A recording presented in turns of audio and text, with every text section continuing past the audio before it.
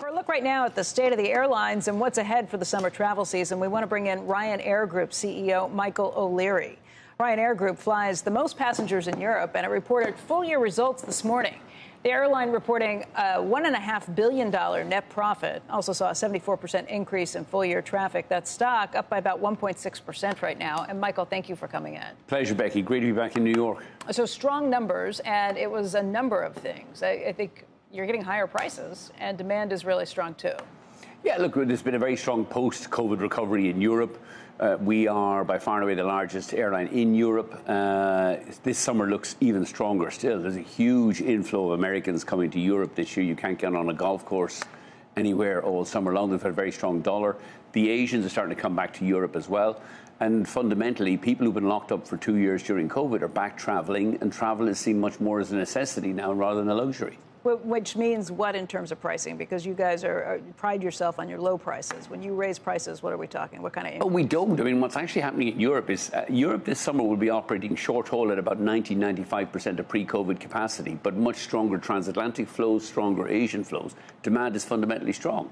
The competition, the legacy guys, the Lufthansas, the BAs, the Air Frances are pricing up 20-30%. We're less than that because we're growing so strongly.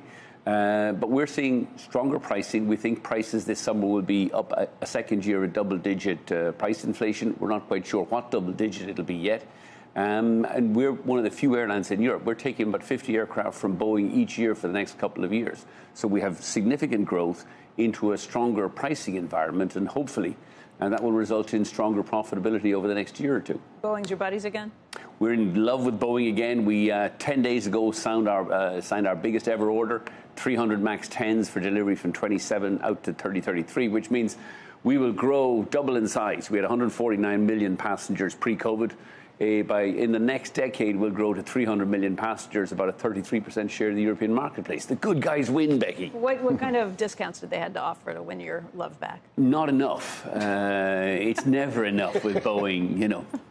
Why are you at 90-95% capacity? Not you. Why is the industry only at 90-95%? Because COVID shook out so much capacity, Steve. You know, we had failures of Thomas Cook, Flybe, Norwegian effectively failed. Alitalia has come back about 50, with only 50% of the fleet. An awful lot of the European airlines had to engage in huge restructuring if they didn't go bust.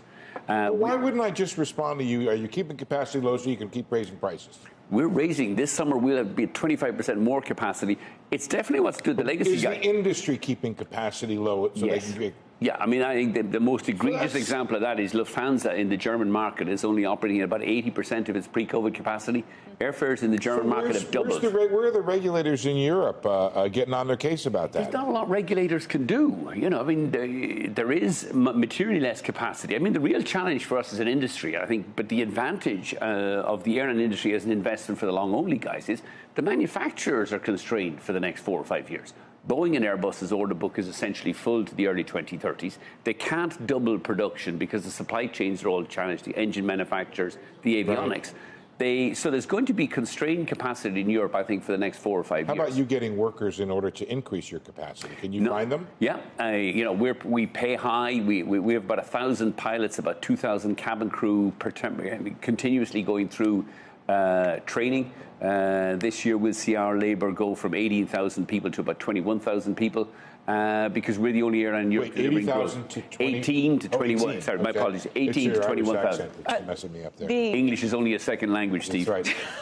I think you said earlier today that you think the industry is going to undergo major consolidation. That's one thing the regulators could stop, and they are stopping here in the United States. They are, but I mean, the industry is still fractured. Remember, the European industry is financially broken. You know, Alitalia is bankrupt. You know, it only survived COVID with a $3 billion bailout from the Italian, but the 55th bailout of Alitalia by the Italian government. They're going to sell it to Lufthansa before the end of this year. TAP, a tiny airline in Portugal, the flag carrier. There's only 10 million people in Portugal. They put $3 billion into TAP to keep it alive, and yet it's emerged out of COVID only half the size it was pre-COVID. Europe is moving towards the same consolidation the industry did in North America a decade ago. There will be 3 large connecting carriers: Lufthansa, Air France, KLM, BA, and the one good guy, which would be the Irish Ryanair.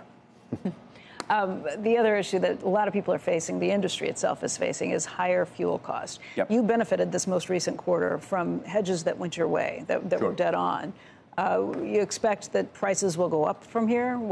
How do you handle it? What kind of hedges do you have for the future? Yeah, we're hedged. We're kind of 80% hedged out for the next 12 months to March 24. A little bit higher than last year. Last year we hedged at about $65 a barrel. This year we're hedged at about $88 a barrel. So our oil bill's going up by about €1 billion in the next 12 months. But you're hedged at oil above the price it's trading right now. We are. Sometimes you get it. Sometimes you get it right. Sometimes you get it wrong. But ultimately, we hedge so that we have cost certainty for the next fiscal cycles, for the next 12 months. But the higher fares in Europe, and our fares are lagging behind most of our competitors in terms of increases, will pay for that increased oil, which is why this morning we expect to grow traffic 10% to the next 12 months to about 185 million passengers. We're modestly expecting profitability will kind of follow that, an increase of about 10% in profitability. I know we got